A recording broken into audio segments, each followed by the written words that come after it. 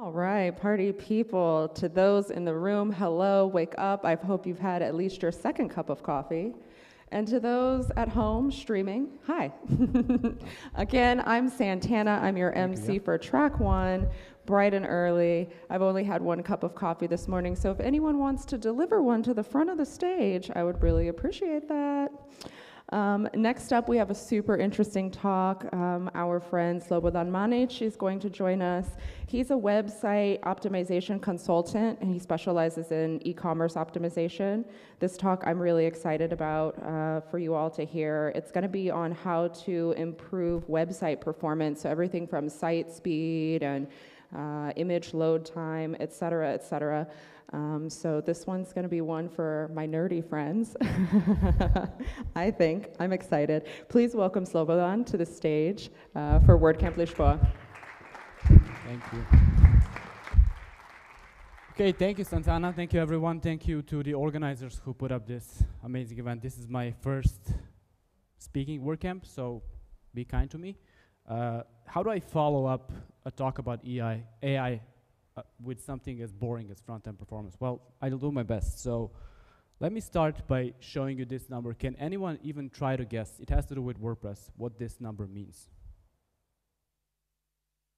A wild guess.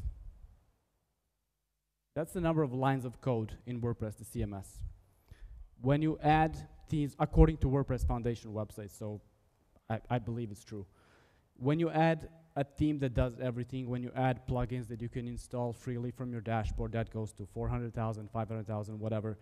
Now, the reason I wanted to highlight this number is in any given WordPress website, more than 99% of lines of code will never be seen by anyone involved with that website. Developer, the person assembling it, the manager of the website. To me, that's scary. I'm a former WordPress developer. This is a scary thought that you have no idea what's happening and basically no one is in control. So today I want to talk about how that affects front-end performance in WordPress and what you can do about it. And I will do a talk that shows you 3 reasons to care about front-end performance. I will give you 2 of the biggest issues that affect WordPress websites. And then finally I will give you 1 very, very simple recipe that you can follow to avoid facing these issues in your websites. So, a little bit about me before I start. My name is Slobodan Manic. I am a website optimization consultant at NoHacks Marketing, the agency. I also co-host NoHacks Show, a weekly podcast about website optimization, SEO, technical SEO, content, CRO, all of that, where we talk to really smart people every week. I'm a former CTO at Search Engine Journal, and this was a very transformative work experience for me because that was the first time I was not working with developers. I was the only developer in the room. I was working with SEO people, marketing people, and the way they see websites and use websites is different than the way we do it, or developers do it. I discovered WordPress in 2007, first as a blogging platform, which I then wanted to tweak and optimize, and then I started developing and just writing code. I'm a theme author, plugin author, team review team member, and a 5-time core contributor. So a lot of WordPress experience over the years. Now I don't really develop, I mostly optimize websites, as I said. So the 3 reasons why you should care about front-end performance that I want to share with you today. Question, does anyone in the audience enjoy slow websites? Are there such people in the room? Fast websites? Okay, good. So the first reason is the people who are going to be using that website. This is the most obvious thing that you can hear. Of course, no one likes slow website experience, and there are countless studies that will show you that slow websites don't do as well as the fast ones. So I just wanted to highlight these two numbers. 70% of consumers admit that page speed impacts their decision to buy something from a brand, from a website. And the second one, even more interesting, this is from an Unbound study. 50% of responders said they don't care about the fancy graphics that we put on the pages. They just want it to work fast and work really well. So this is something that's really, really important. We put all those images, we put those videos, we embed YouTube videos. Most users, or half of the users, don't really care about that.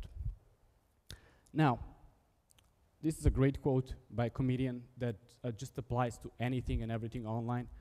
So before you marry a person, you should first make them use a slow internet connection to see who they really are. Yes, you should. And in 2023, this is as applicable as ever, but it's not just the speed, it's about the loading experience, you know, the whole core web vitals thing, how the page loads, how it moves around when it's loading, is it interactive? So websites can divorce people in more ways than you can imagine in 2023, and we need to be careful about that. So the second reason, number one is the people. Second reason is the non-human users of your website, and that's the crawlers, that's the bots, that's everyone that's interacting and that needs to understand your website that is not a human. So anyone who does SEO here, or every now and then at least, you know what Googlebot is, right? Okay, Googlebot is a software that runs on, I guess, thousands of computers that just analyzes and crawls every single web page on the internet and creates the Google index based off of that. I'm sure Dave will say this will change, and it will. This will be a huge shift in the SEO community with AI and everything. But currently, Googlebot is the one that needs to process every single page and then put it in the index. So slow and heavy pages take more time to crawl. Simple as that. If it takes a long time for a human user to load a page, it's going to take a lot of time for the Googlebot and other crawlers to crawl it. And with Googlebot, with Google, there's this thing called the crawl budget, and that is simply the number of pages Googlebot crawls and indexes on a given website within a given time frame. So let's say in a day you get 4 minutes of Googlebot attention. Let's put it as simple as that. It's not as simple as that, but you could say it that way. And if you follow Google Search Central blog, if you don't, you should. But something they said, and they tied this page speed and increasing crawl rate with the user's experience. So according to Google, and this is from a few years ago, according to Google, better user experience, meaning faster loading times, will also increase the crawl rate and will make Googlebot crawl your website faster and more efficiently. So crawling 1,000 slow pages is going to take more time than crawling 1,000 fast pages. So if you have a website that has thousands of pages, adds new content all the time, if they're slow, your new pages will take longer to index, your updates to the content will take longer to be shown in Google Index. So it's really bad. It's really bad to have a slow website if you want to do well with organic search. Now, the third reason, this is the most interesting one to me, is the environment. This is according to a study that BBC did in March 5th, 2020 is when they published it. We know what happened the week after that. Like, the world changed forever. At that time, the internet and all the supporting devices and systems accounted for 3.7% of global greenhouse emissions. That is a staggering number. That is before we went even more digital with the pandemic, never to look back. And that is the same amount as the airline industry at the time, which to me is mind-blowing. Of course, this is not all WordPress. This is all different websites and streaming services and all of that. But this number was also predicted to double by 2025. I would bet it already has. So let's have a look at what front-end performance is and what it takes for the browser or user device to display a page. This is the oversimplified diagram of what happens when you type in a URL in your browser on your device. So it starts with the HTTP request that you make from your browser. There's a DNS lookup to find out where the website is hosted. The request goes to that server, give me that page. The server returns either a static page or a dynamic, as in WordPress. There are some files on the server as well, assets, CSS, JavaScript, images, all of that. The response in the form of an HTML document is returned to the browser, and then the browser needs to do all the hard work with that page, with what was returned. Now, some of the assets are going to be on the same server. That's the first-party assets. Some are going to be on different servers. Those are the third-party assets. So if you have something like a Facebook pixel or Google Fonts file, that's somewhere else, and you need to make a connection. The browser needs to make a connection to that server as well. So this is what happens when the page is returned. And let me just go back. Front-end performance is what happens here. So the response, what it is, and how browser interprets it. How long it takes for the server to return the page, yes, that affects how quickly you will see the content in the page, but that's not front-end performance. That is something completely different. So this is a very complex diagram of what the browser needs to do before it can show you the page, when you type in the URL and when it gets the document back.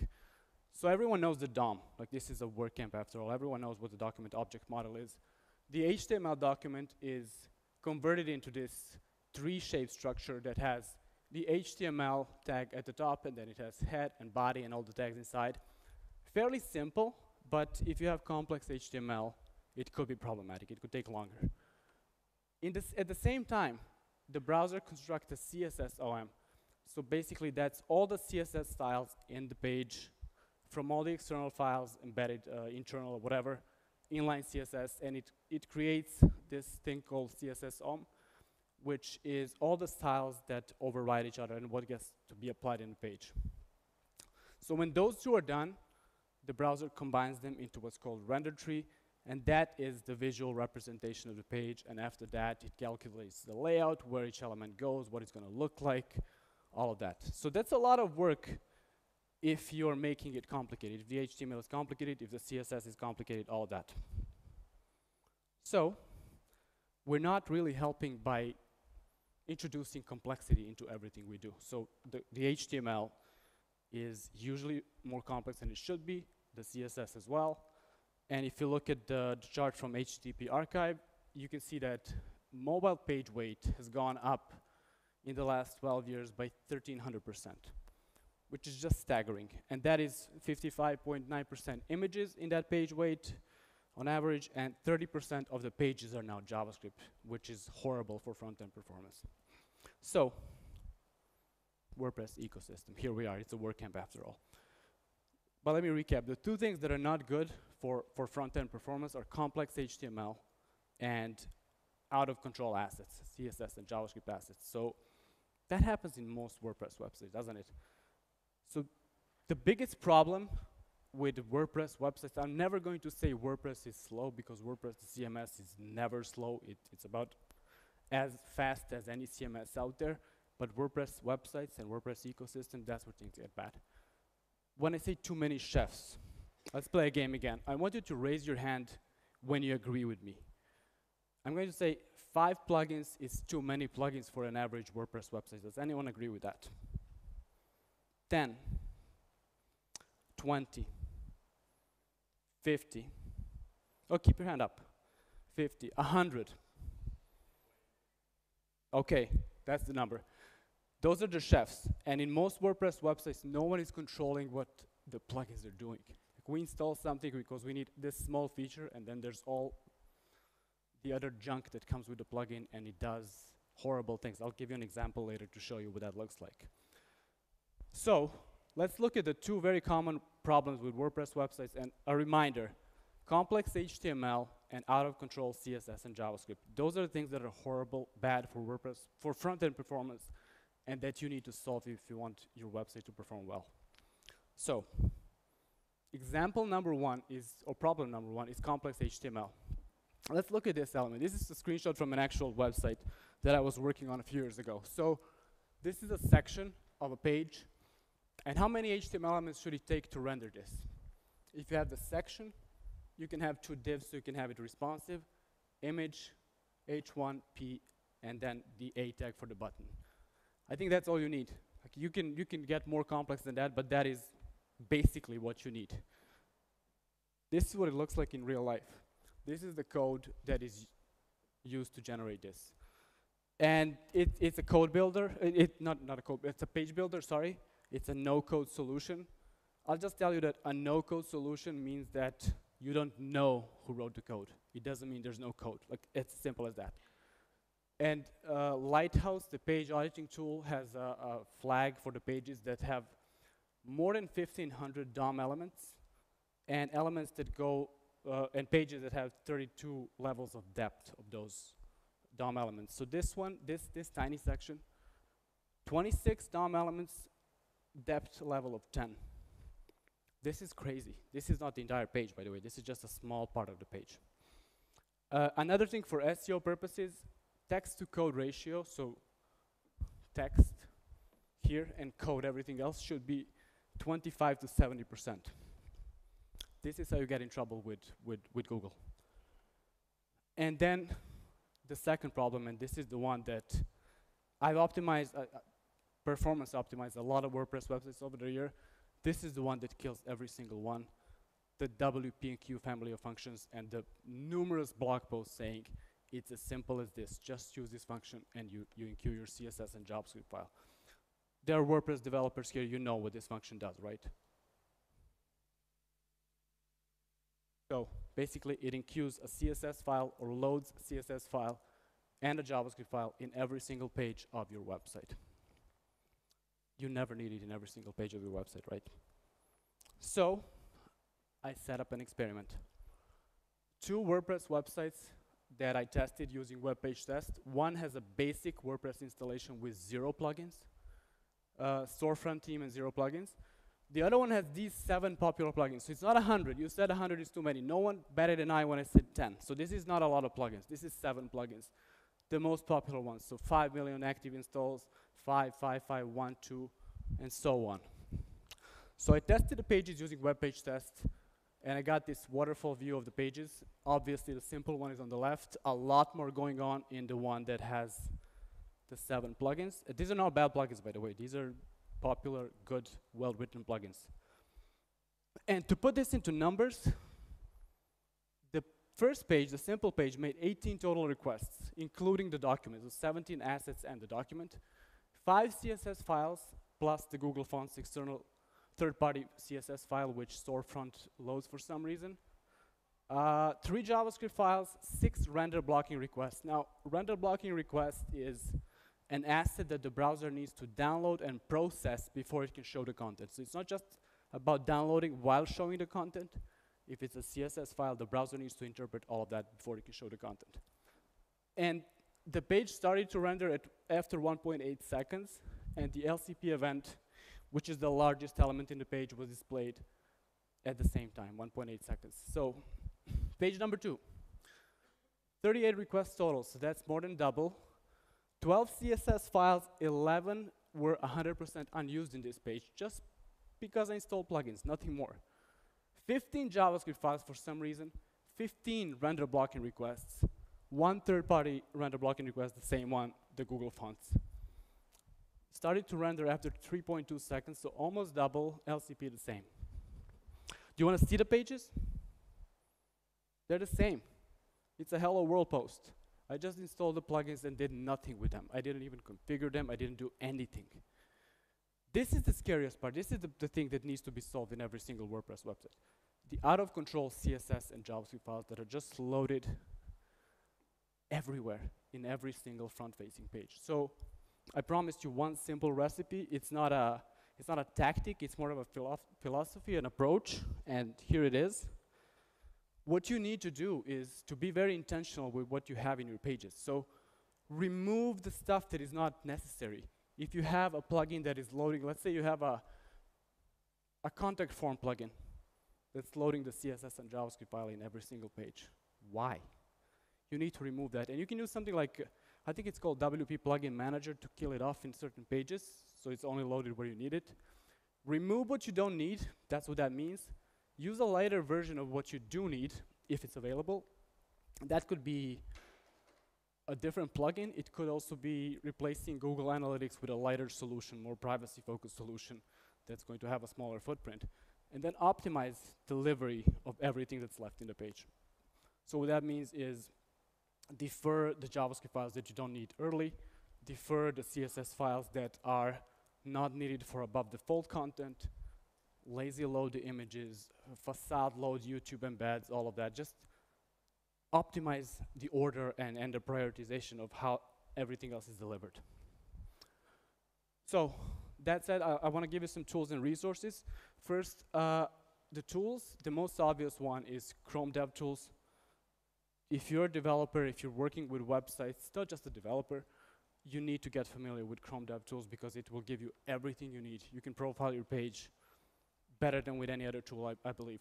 The second one is Google Search Console. This is a great one because it gives you a high-level overview of your website. It tells you these pages have a problem, that page has a problem with LCP, with Core Web Vitals, mobile, whatever, and then you have to test the page with a proper tool to see what the problem is. And those tools are Web Page Test, which is my favorite, PageSpeed Insights, which is Google's sort of a lighthouse using tool, and then the open source lighthouse, which you can use as a command line tool, node module. You can use it in your build process. You can check the pages before you're publishing them. Finally, the continuous monitoring tools like Debug Bear or RunVision, they can definitely be useful if you're working for a large website and you need to monitor how it degrades over time. And some of the resources that I think are really good. Number one, this guy, Harry Roberts. If you want to learn about front-end performance, just start with him, because he's sort of the godfather of front-end performance. And there are two really good resources by Mozilla and Google. Google has a web.dev website where you can learn anything about accessibility, about UX, about performance, about SEO, of course. And the documentation website for Mozilla Developer Network is really something that you should bookmark if you care about these things. So that was that. If you want to get in touch with me, you can find me on LinkedIn, or you can check out the podcast that I co-host, that I mentioned earlier. Any questions? Round of applause. Round of applause. Thank you so much. I found that very interesting. I saw a lot of heads nodding along. We have 5 minutes for Q&A. So start thinking about your questions. If you have one, raise your hand. Our friends in the yellow shirts will bring a microphone to you. I'll kick us off. One question that came up for me as you were talking, what is the most common mistake that you see folks make on their websites that contribute to poor site speed or poor site performance? The good question. It's really the assets. It's really what the plugins are adding to the website. And I removed that slide this morning, but I had a meme, the Will Smith, Chris Rock meme. You know. I love memes. Not enough time, 20 minutes. So basically, WordPress is not slow. You're making it slow with your plugins. And that's the thing. And most users who are not WordPress hardcore people who go to conferences, they don't know that when you install a plugin, it affects everything. They have no idea. I was talking to a person a few weeks ago working on a client website with 700 something plugins. Like I've never heard of anything like that. And he asked the person why, and the answer was, but they're just there. They're not doing anything. So we have to be aware that the average user has no idea what will happen when they install 100 or 200 plugins. Maybe there could be a better plugin install experience in WordPress where, you know, after 20, it tells you, whoa, you know, you're going crazy here. Or average number is 24. Are you sure you want to have 67? So maybe that would be one solution. That's a great idea. Questions? Do we have any questions? Really? We got one here in the blue shirt. I think it's blue. It's bluish? It's blue. It's yeah, blue. it's blue. It's light blue. Hey, as a WordPress contributor and plugin developer, do you see a change in the environment to make more page speed friendly plugins? Because, for example, Contact Form is a plugin that most sites have, and it always load the CSS and JavaScript, and it's not like there's no like obvious way to remove that. Do you see like the community is moving towards that, or are we going to have inefficient plugins for a while?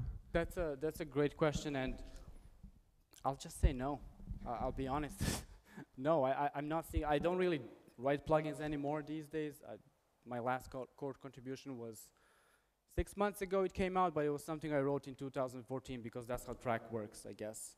So no, I don't see anything changing. And my advice to people who care about this, if you use a plugin that does things, that makes these mistakes, just email the author.